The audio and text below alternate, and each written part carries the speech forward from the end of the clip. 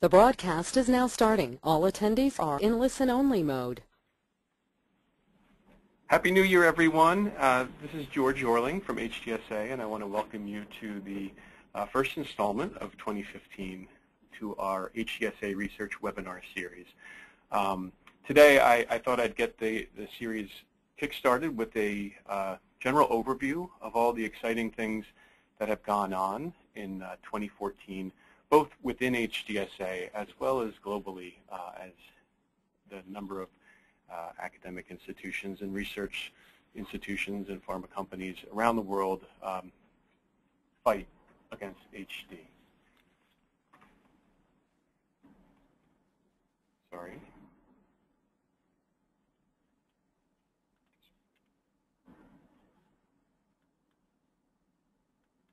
Okay.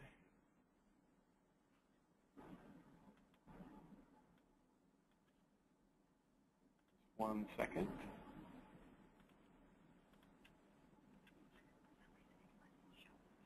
Okay, thank you. But before we get started, sorry about that, for those of you who may be new to the Research Webinar Series, you can ask a question at any time during the seminar as it comes to you. Just type it in the section where it says questions, click send, and at the end of the webinar, I'll go through them and try to answer as many of the questions as we have in the time allotted. Also, I recognize that this is a difficult time for many people to participate, particularly on the West Coast. I just want to remind everyone that we are recording this webinar so that you can view it on our website at your leisure at hdsa.org/research webinar.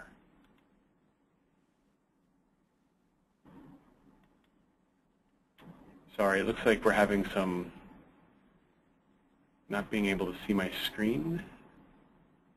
Bear with us just 1 second. Let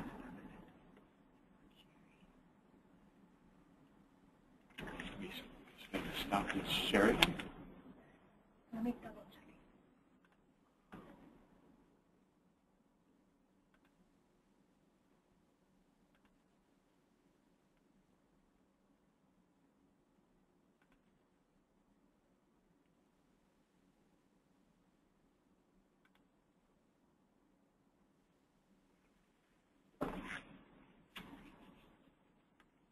Apologize for this.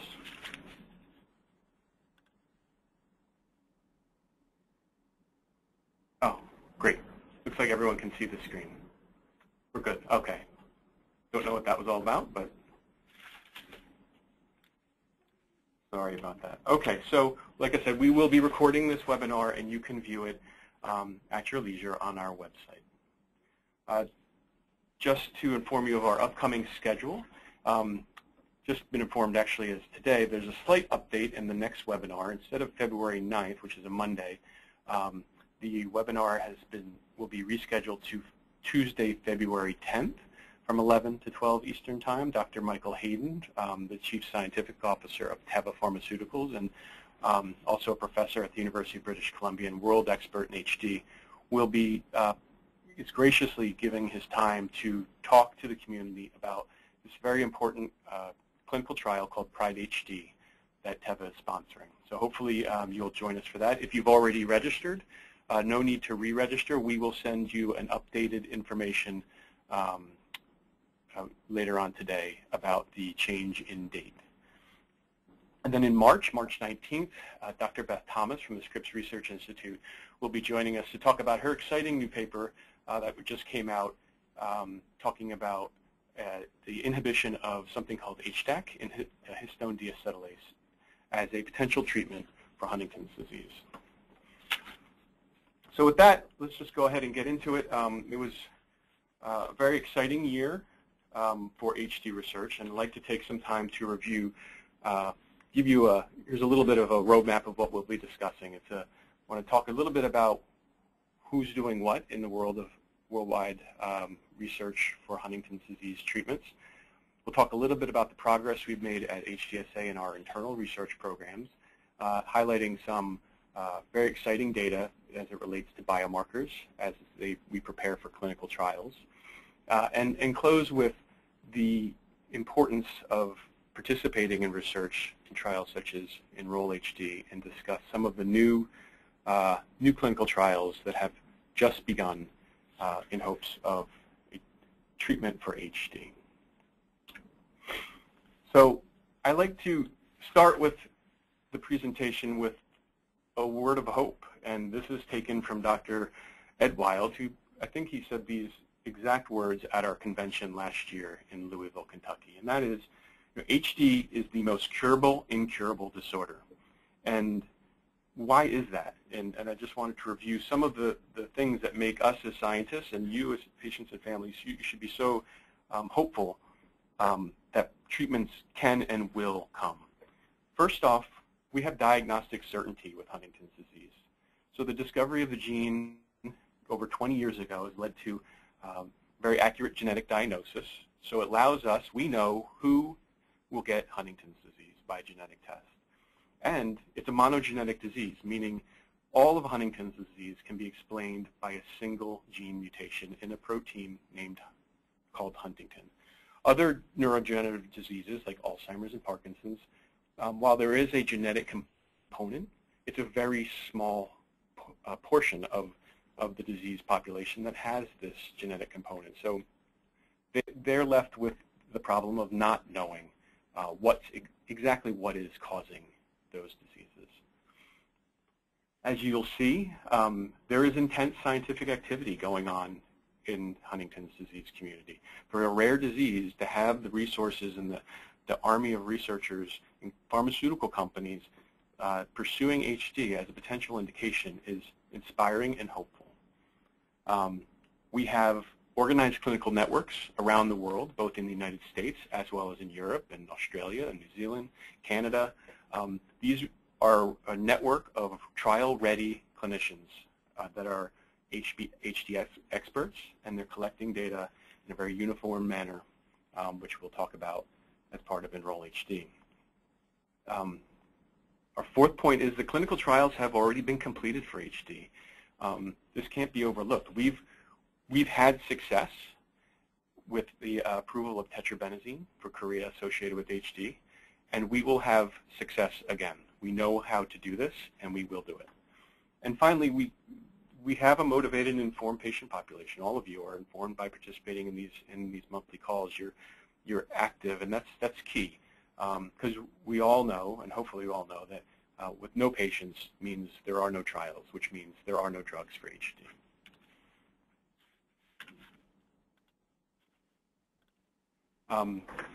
The current state of HD research around the world hasn't changed much. I think I've used this slide last year in my review of 2013, but just to recap, there are a number of fantastic organizations around the world all working with the same goal in mind, and that is to rid the world of HD.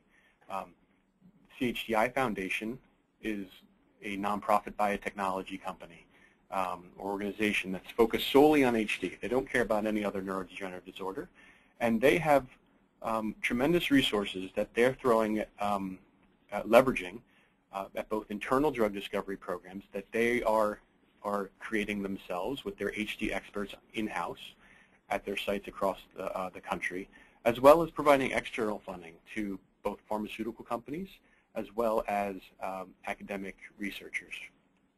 And they spend, I know this might be slightly outdated, but upwards of $100 to $120+ million a year totally dedicated to HD, which is fantastic. Within the NIH, the National Institutes of Health, there's an organization, a group called NINDS. This is the National Institute for Neurological Diseases and Stroke.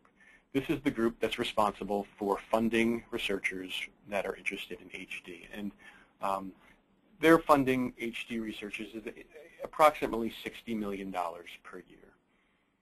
There are clinical study networks, as I referenced in my last slide, that are at the ready to assist with clinical trials, as well as some, supporting some research. This is the European HD Network, or EHDN, which is funded by CHDI to support clinical trials, as well as the Huntington Study Group, or HSG, which, at least in my most recent count, They have approximately 104 different clinical research sites located throughout the U.S., Canada, Europe, and elsewhere to assist pharmaceutical companies, biotech companies, as they run their clinical trials. There are a number of other HD organizations, nonprofit organizations, like Hereditary Disease Foundation, or HDF, as well as Huntington Society of Canada, HSC, and us, that all have active research programs and are doing our part to move the needle of HD research. This is great news. What's happened in 2014 is that the number of pharma and biotech companies, this list just keeps on growing. Some drop out, but when one drops out, it seems that two take its place. So this is fantastic news that there are so many fantastic, recognizable, reputable pharmaceutical and biotech companies that have, in some way, shape, or form, are interested or currently pursuing HD as an indication in their business model. 2014, from a regulatory perspective, was a good year. 2013 stunk. Let's be honest. It was the CIDR, which is the Center for Drug Evaluation and Research, which is within the FDA that approves the drugs, would be approving drugs for Huntington's disease. In 2013, just approved only 27 novel drugs were approved. It was pretty much a down year. But in 2014, we saw an increase to 41 novel new drugs were approved by CIDR. And what's really exciting is that 15 of those 41, so greater than 33% of those approvals, were for rare diseases. None for Huntington's disease, but the point is companies are taking a serious look and having success with rare diseases, and we hope the same will be true for Huntington's disease. This is just an update of, I think, where I see our HD drug pipeline standing as of 2015. At the end of the year, we were met with some setbacks, some unfortunate news that two of the largest trials ever undertook for combating HD, the CREST-D trial and the 2CARE study, which was testing coenzyme Q10, they were terminated due to futility, meaning an interim analysis of their data suggested that if they were continued on for the length of their trial, they weren't going to work. So those studies were terminated. While it's unfortunate, we press on, and what should be reassuring is there are a long list of other exciting drugs that are ready to take its place in the clinical trial pipeline to hopefully move forward to FDA approval. And towards the end of the year, in December of 2014, we saw a press release from Auspex Pharmaceutical releasing their results from their first in ARC-HD trials, which was testing a modified version of tetrabenazine for HD. And the results appeared to be very promising and to have met their primary endpoints. So we're very, very hopeful for those data that we will eventually see another arrow over towards FDA approval very soon. So the good news is with Huntington, in regards to Huntington's disease, we know what causes it. The bad news is we don't know what Huntington does, and we also don't know what it does not do when you inherit the CAG repeat mutation. I don't intend for you to read all of these. It's not the purpose of this slide. It's just to show you that where you see a yellow box, these are different cellular processes that researchers are building evidence against, that when Huntington is inherited or expressed in a cell or a neuron, it screws up all of these different processes. And researchers are working on each and every one of these to hopefully develop, validate different proteins or DNA that may play a role in these processes. And by developing maybe drugs around some of these targets or proteins, we could modify the course of HD. In addition to what we're all hoping to see is the silencing of the actual gene Huntington that causes the disease. So we won't talk about them in detail today, but suffice it to say there are many different approaches in very early stages of development to correct HD, and this is just a list of some of them. There's very exciting data coming out of Jill Bates's lab in King's College London about potentially inhibiting myostatin in the periphery to combat HD. There's data to look at in different programs. We'll hear about from Beth Thomas in March about HDAC inhibition, ways to stimulate protein clearance, or stimulate this thing called autophagy, which literally means self-eating, to rid the body of mutant huntingtin. And the list goes on and on. There's new biology being uncovered every day by the researchers around the world. One thing that was released, some really exciting data that was presented at the Society for Neuroscience meeting back in November of this past year, but came from a collaboration with Sangamo Biosciences and Shire. They're working together on this novel technology to lower huntingtin using these things called zinc finger proteases.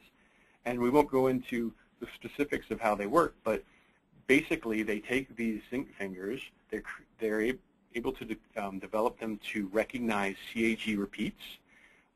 They express them using a virus, and they express these proteins using a virus, which will be directly injected into the brain of either the animals in this case, but eventually into humans, to specifically silence and decrease the levels of the mutant gene. And here you can see, hopefully in red, these are different patient cell lines, lymphoblast cell lines. The first one is just a normal patient with 18 CAG repeats on both copies of their chromosomes. So this is a normal, most unaffected HD people. And you can see that the drug has no effect in red of inhibiting a normal CAG repeat length. However, when you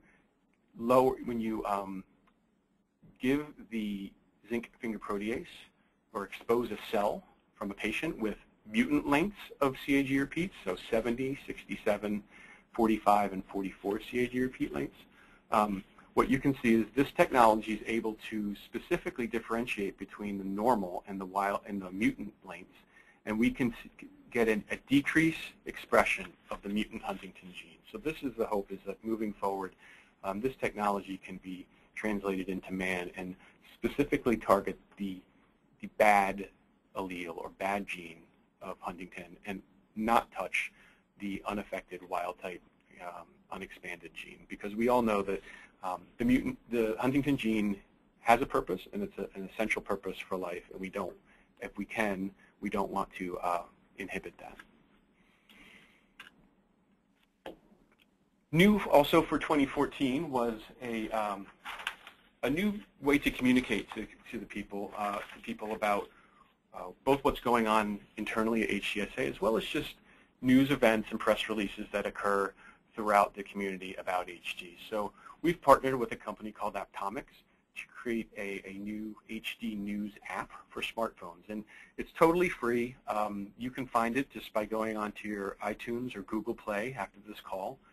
Search for HDSA is the easiest way, or Aptomics, and you'll find a logo. One is, I think two things will come up when you search HDSA. You'll find the Hornsby District Softball Association. That is not us.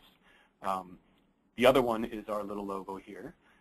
You want to click on that and download this new app. And what it basically does is pulling news feeds from different sources, both from hdsa.org. You'll get all the latest releases or articles from the guys at HD Buzz, and as well as press releases and exciting stories from Medical News Today and Science Daily. So if you haven't already, please check it out and download the app and stay abreast of all the hot new information that's coming on HD. So now I want to just take a few minutes to talk about the progress we've made internally at HDSA in regards to our own research programs. One program I have a soft spot in my heart for is our Don King Summer Research Fellowship program. And this program is really, it's set out to facilitate getting young students, young promising scientists involved in HD research to build that pipeline of researchers for the future. And we support them to work in the lab of an established HD researcher over the course of the summer. And their experience culminates after the summer. In the next year, we invite them all to come to HDSA convention and present the findings of their work to the patients and families who they represent. Here's a list of our 3 recipients from this past year. And we're very excited to welcome Wenli Dai, Courtney Hanlon, and Varsha Prabhakar to convention next year, or this year, in Dallas. This is just, there's one of our superstar Don King Fellows. This is Courtney Hanlon, and this is this kind of the story that we're hoping to achieve with the Don King Fellowship. Courtney is aspiring. Here she is holding her NCAA championship, women's ice hockey championship trophy. She's a 2-time winning NCAA champion. Here she is in the lab working on an actual HD project over the course of this past summer, and we're happy to. She's happy to announce that she's just been accepted to the School of Medicine at Dartmouth University. So, and in talking to her, she hopes to continue her work in HD. So this is exactly what we set out to do, or hope to achieve, with this exciting research program. 2014 saw us expand our flagship research program called the HD Human Biology Project. And I won't go through all of the what, who, when, and how of the program. It's all here. But this is a research grant mechanism to provide young scientists, postdocs, assistant professors, young scientists that are trying to make a name for themselves and get their first big grants, to get them the funding they need to kickstart their careers and hopefully a career in HD. It's open to researchers around the world. And in fact, you don't have to be a scientist to apply, so innovative ideas from non-scientists are accepted. The point of and the goal of this program is to, as the name implies, you're working to understand the biology of Huntington's disease in humans. There are lots of different models out there, animal models of HD ranging from worms and flies and mice and rats and monkeys and mini pigs and sheep. There's tons of models.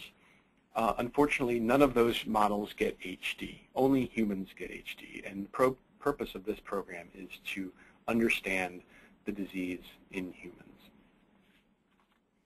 And this example shown here is just a recent paper showing that, mice can often mislead.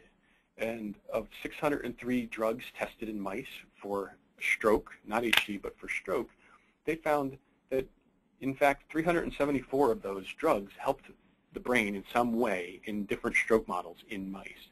However, when 97 of those 374 made it into humans, only one worked. And the one that did work didn't go into humans because of success in a mouse trial. It went into humans because of success in a separate human trial. So it kind of drills home the point of we really, to get to have the most physiologically relevant data, we need to be looking in the people that get HD. And that's what this program aims to do. In, I guess it was October and into November, we announced our latest recipients of the Human Biology Project. And here are 8 of them. All of their summaries of their work and their projects can all be found on hdsa.org. What I want to point out is that some of these researchers are reliant on the patients and families out there, all of you.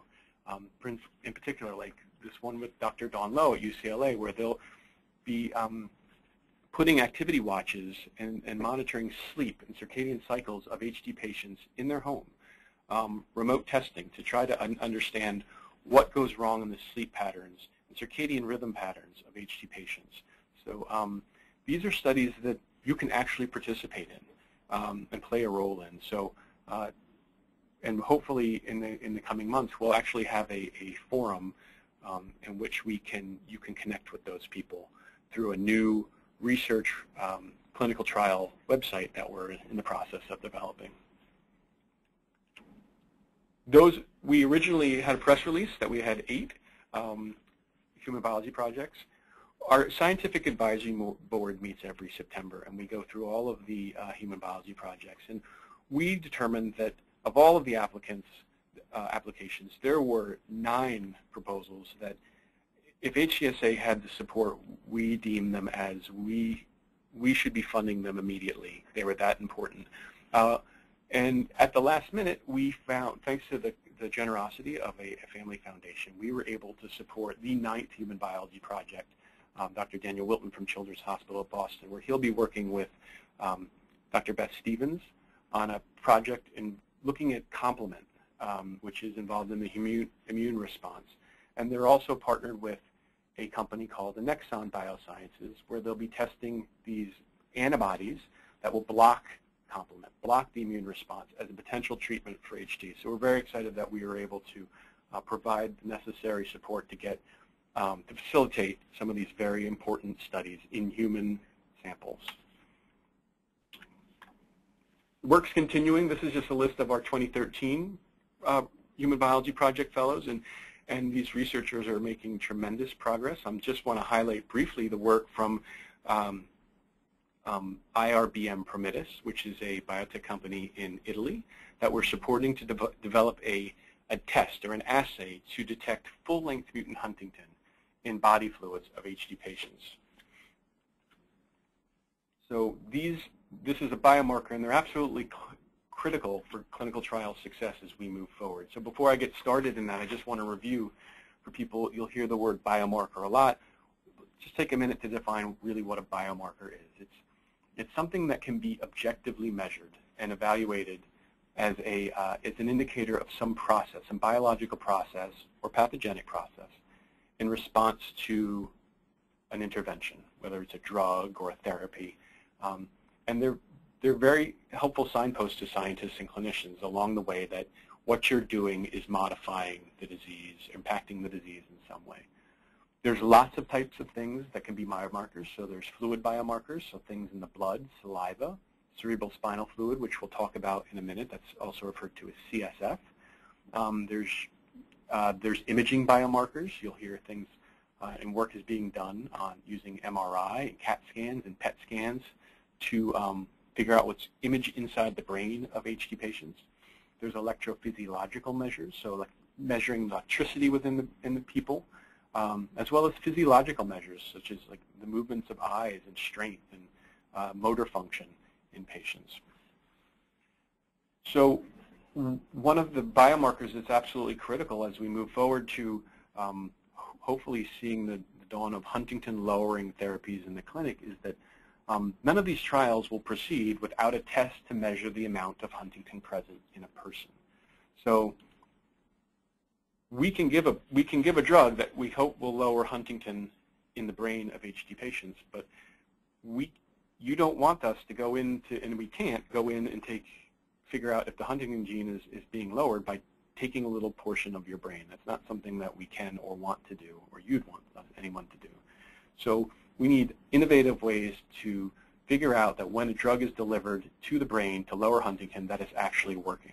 So one way to do it is use PET scan, and that's shown in the upper right. This is work that's been really pioneered in the Alzheimer's field using a compound called Pittsburgh compound.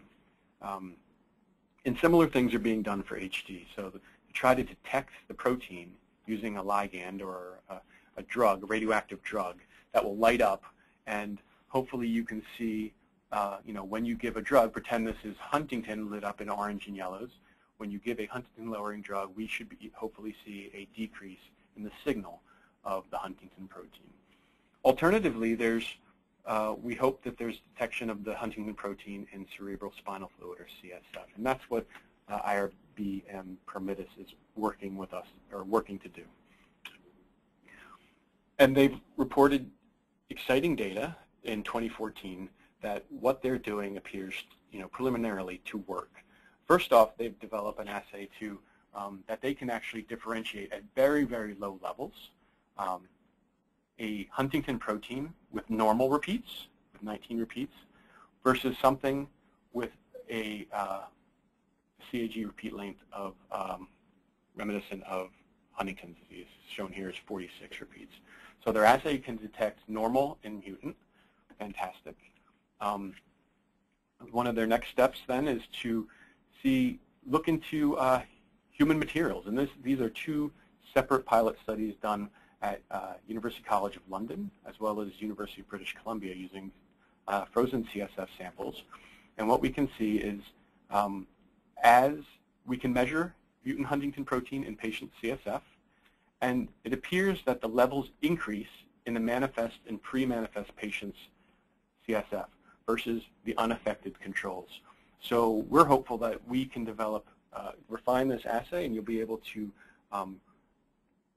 easily detect mutant Huntington in CSF of HD patients, and that when Huntington is lowered in the brain, that we will see a concomitant decrease in Huntington in the CSF of patients. So CSF is kind of like giving us a window into the brain as to what's going on with Huntington.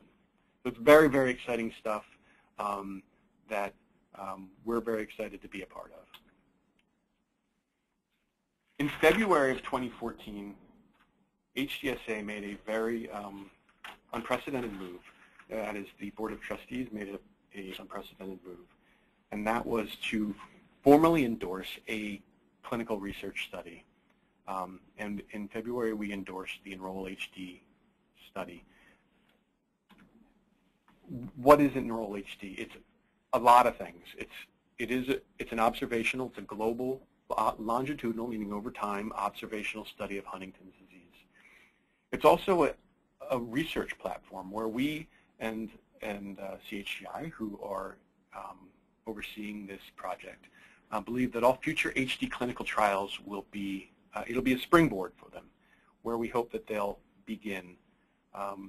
Enroll-HD also is a biorepository. It's collecting not only a common set of data for participants around the world, it's also collecting blood samples for DNA and cell lines so that we can better understand HD. And these cell lines and materials will be placed in a biorepository, I believe in Italy, which will then be made available to researchers freely around the world to answer to allow them to ask questions in patient materials and test hypotheses what they believe is going on in HD is actually true in the human population.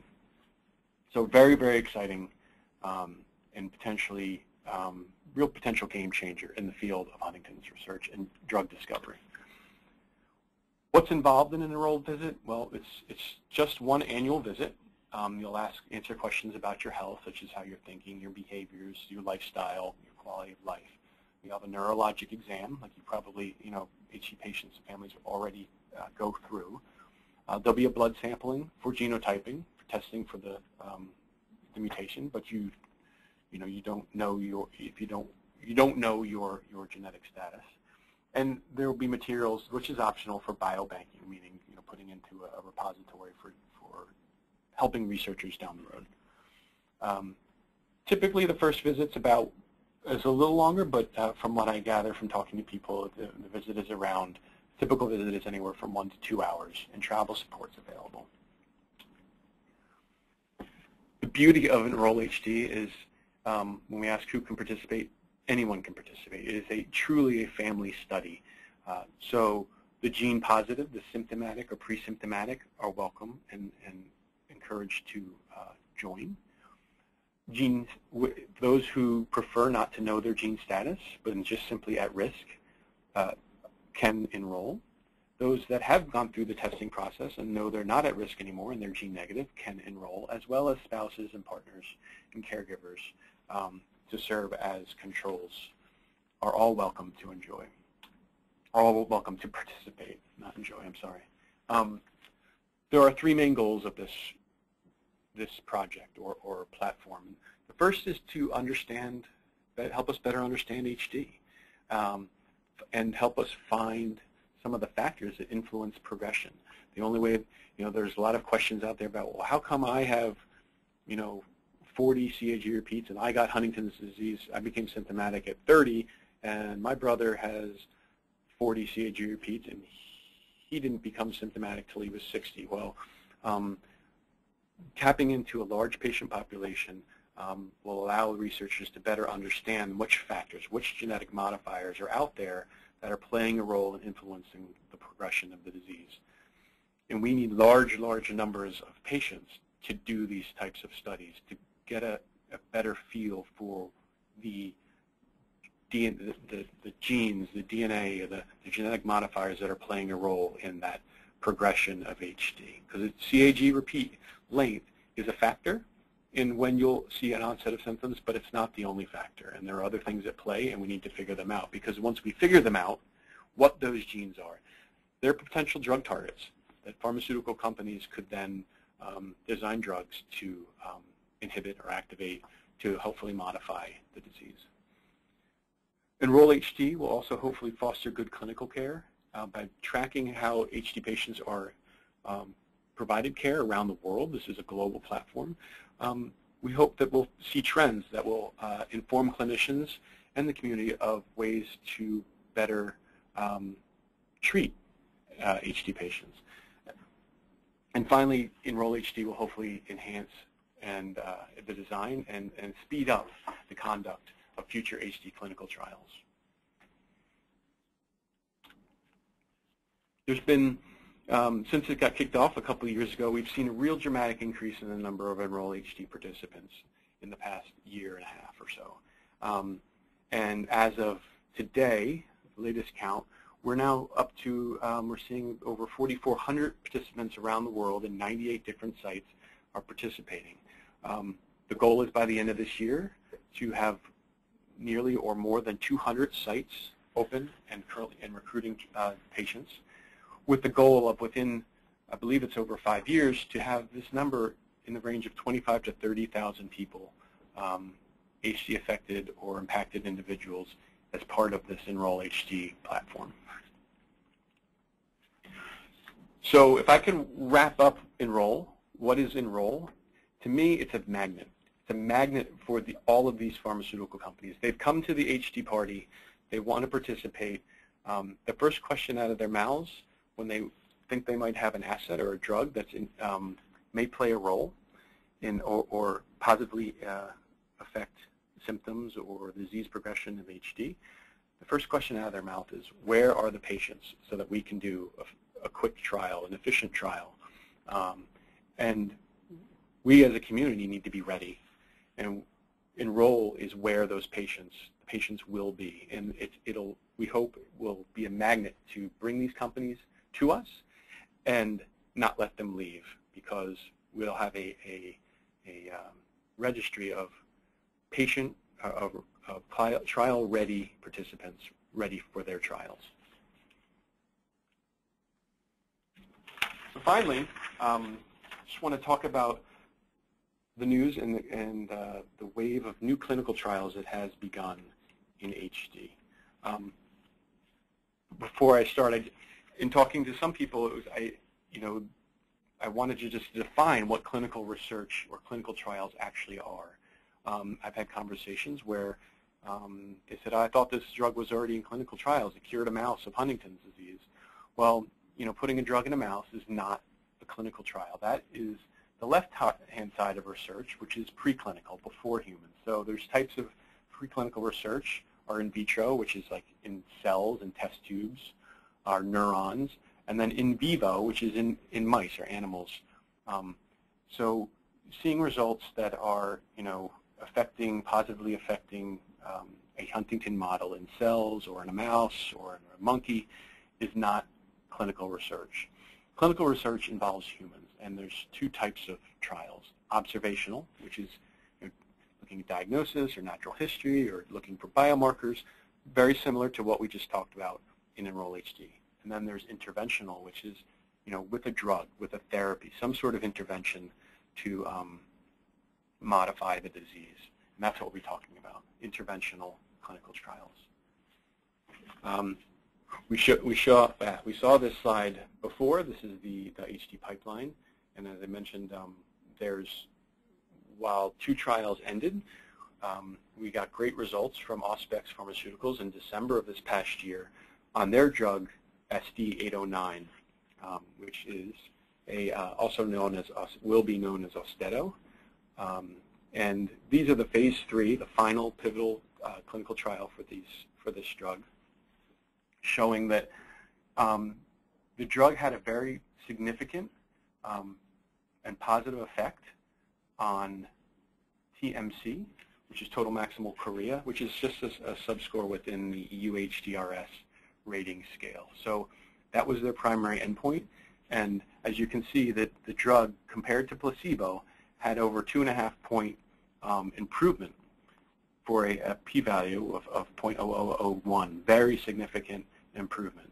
And this is just a picture of the approved drug Xenazine, or tetrabenazine, that's out there and marketed for chorea.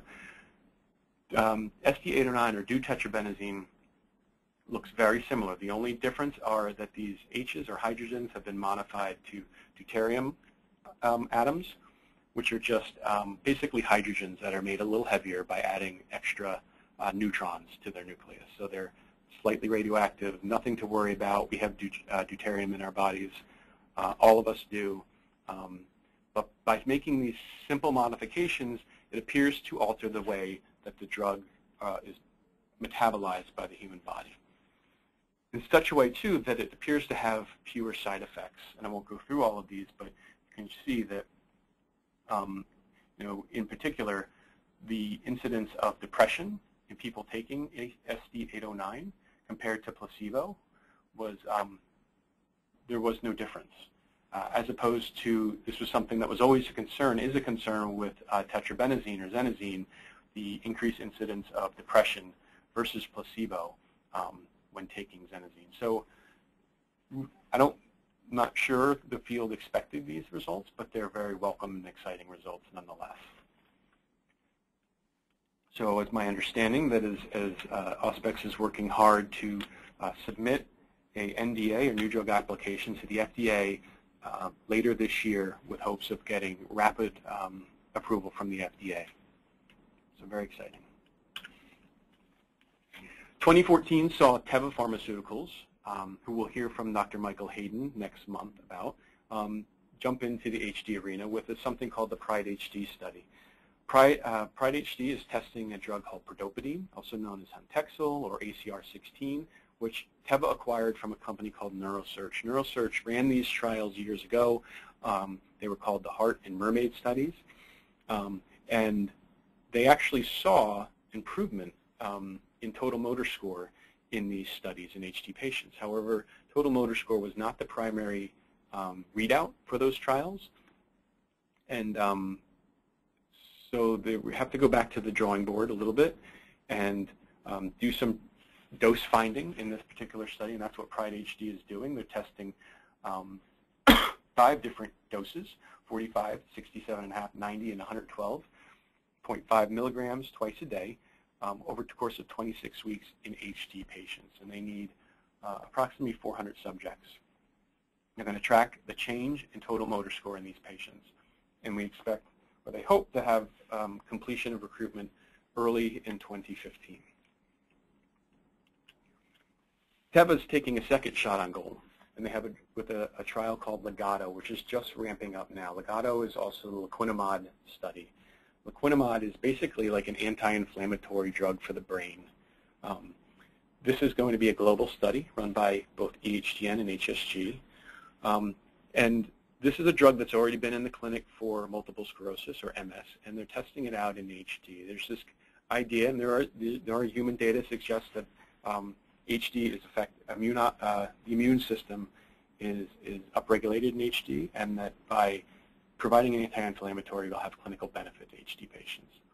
This is also recruiting. There'll be over a 12-month study. They'll need 400 subjects. So it's just got underway at the end of last year, but you'll be hearing a lot about that in 2015 as they ramp up the recruitment and recruitment efforts. CHDI Foundation is working closely with Pfizer in moving something called a PDE10 inhibitor forward for HD. PDE stands for phosphodiesterase, and Pfizer has made quite a living on drugs that inhibit these types of enzymes called phosphodiesterases. The most commonly known for Pfizer is Viagra, which is a phosphodiesterase 5 inhibitor. So there's idea. These drugs have been around for a while, and they originally developed for schizophrenia. But there's data to suggest that the inhibition of this enzyme, PDE10, appears to improve nerve cell function in HD animal models. So a phase 2 study was initiated in 2013 in Paris, and a new study has begun called the Amaryllis study, which is a phase 2 study, which will have study sites in the U.S., Canada, UK, Germany, and Poland. And 270 subjects will be needed for this half-year study, where they'll be testing 2 different doses of the Pfizer drug. And just like the laquinimod and the PRIDE-HD study, their primary endpoint will be total motor score, but they'll also be looking at the impact of this Pfizer drug on other endpoints such as chorea, cognition, behavior, as well as some brain imaging readouts using MRI.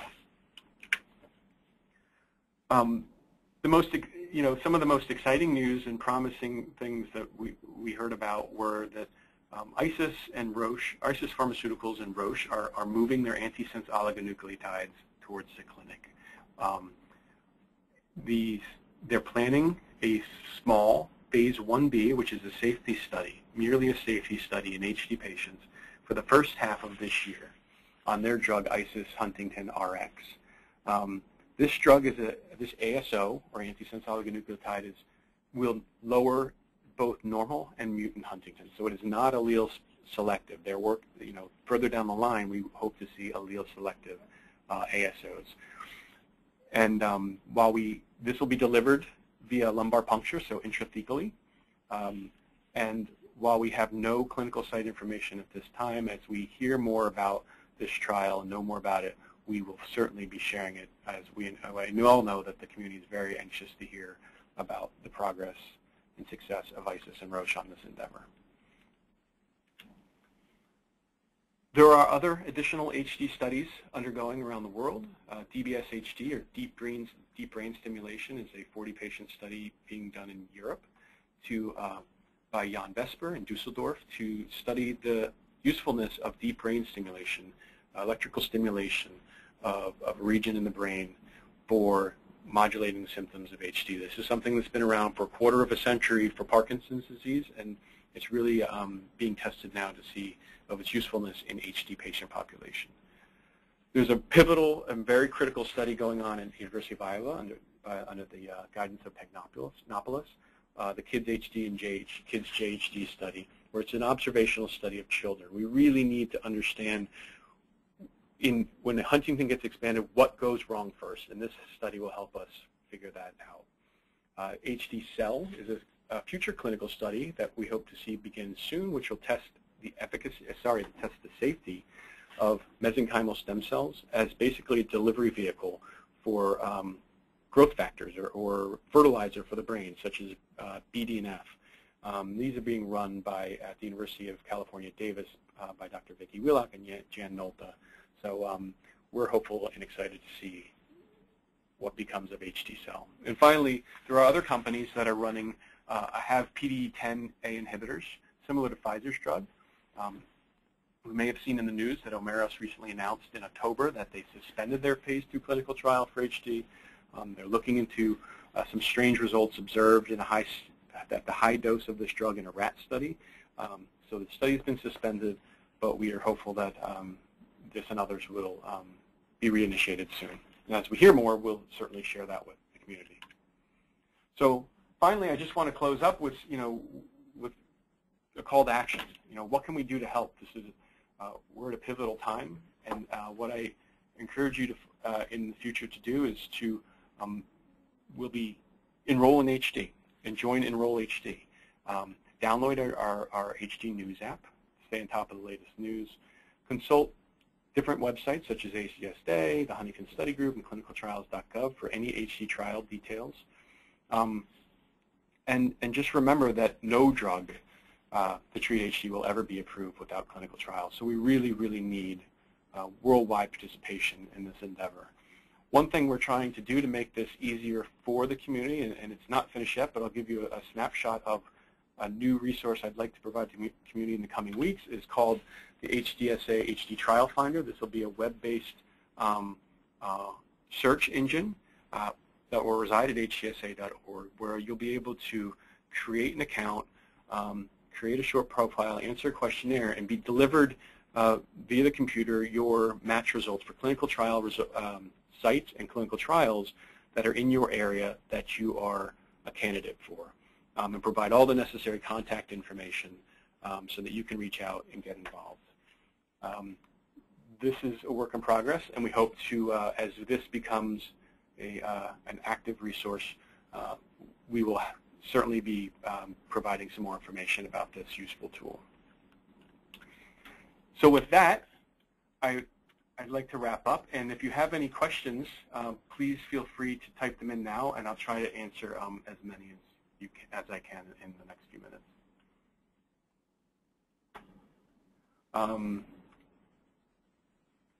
So one question is about the UC Davis stem cell study. Where is that on the HDSA page?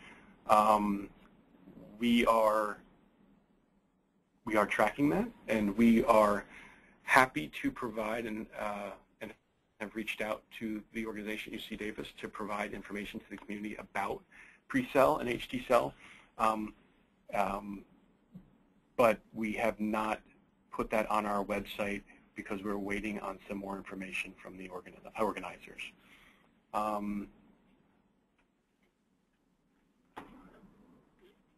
I have found that eating food helps to reduce my chorea. Why? I'm not sure. Just maybe, I'm not a clinician, so I don't care to even try to answer that question, but just eating and staying fed and getting enough calories will hopefully make you, put you in a better state, hopefully provide you energy and feel better. But definitely talk to your doctor about that.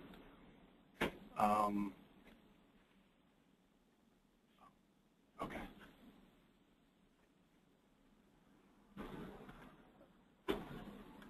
Let's see. Question.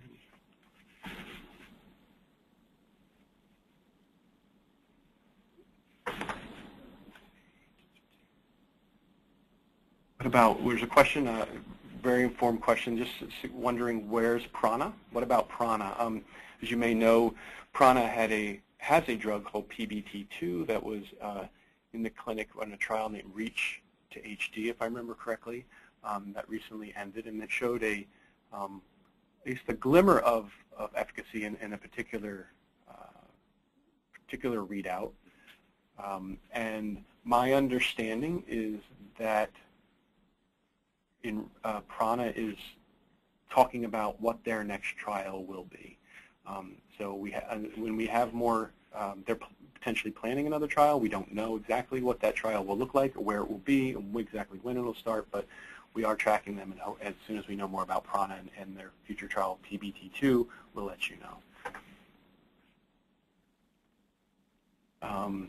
Can we enroll in one of these clinical trials? Absolutely. But what I recommend you do, any of these clinical trials, is check out HDSA website, and right now you can go on our website and click on a map in the state that you live in. It's not great, but it has the information for these sites or for these trials where you can actually get some information for a study coordinator. Call them up. It's best that you reach out to them and let them determine if you are a candidate or not for a particular study.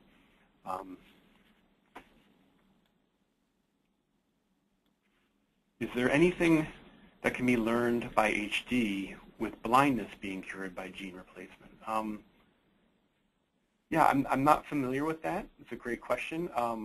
But I think all of these, the point of this is all of these studies, that whether it's blindness or they all kind of are testing things that will be similar in terms of way they're injected or the actual drug that can the results of which can inform other diseases. And just like we're hopeful that treatments for HD will help inform Alzheimer's and Parkinson's and ALS, there's certainly things that we can learn from successes and failures of other drug treatments, such as gene therapy for gene placement for blindness.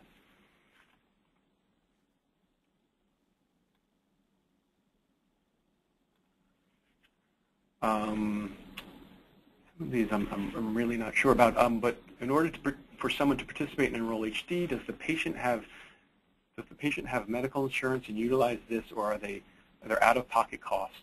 No, your insurance company should never even know that you're participating in Enroll HD, and there are no costs to you to participate. So there are no costs, and this is not something that should go in your record. So.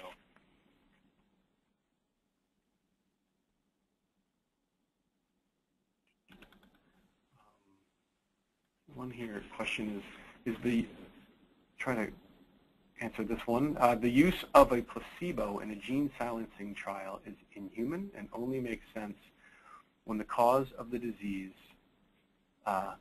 is unknown. We must change the current scientific protocol. Why can't the control be different dosages? The use of biomarkers should make a placebo obsolete. Will you work to make this change? So, yeah, and I think that it's a great point, and I think that my understanding I don't know the details of what ISIS and Roche have planned for their first. That'll be the first gene silencing clinical trial for HD, and we're not exactly sure what their protocol is going to be, but their first study in safety is not studying it in controls. It's actually do a phase 1b and studying it in HD patients. So it's possible that they're planning a gene silencing study in just HD patients. So stay tuned.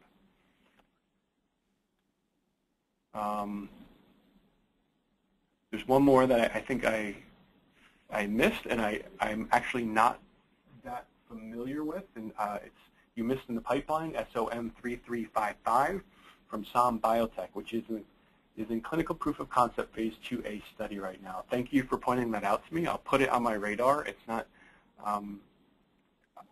something I'm that aware of, but I'll definitely take a look at it, and for future do my research and try to reach out to that company to get some more information. Thank you for pointing that out.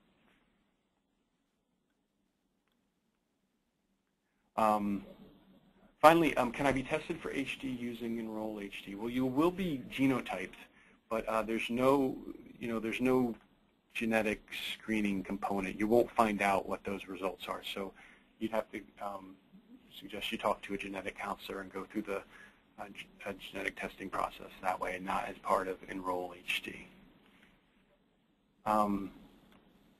So I think that's it. I apologize if I missed a question, but we are at 1 o'clock and I want to be cognizant of everyone's time. Please, if I did miss a question or if you think of something after the fact, here is my email address. It's gyorling@hdsa.org. Feel free to email me, and I'll try my best to answer it. And if I can't, I'll find an expert around the world that can answer it for me. So with that, I'll close, and thank you very much for your time, and I hope you'll join us on February 10th at 11 a.m. Eastern for our next research webinar from Dr. Hayden, where he'll talk about the important PRIDE HD study. Thank you so much. Have a great rest of your day.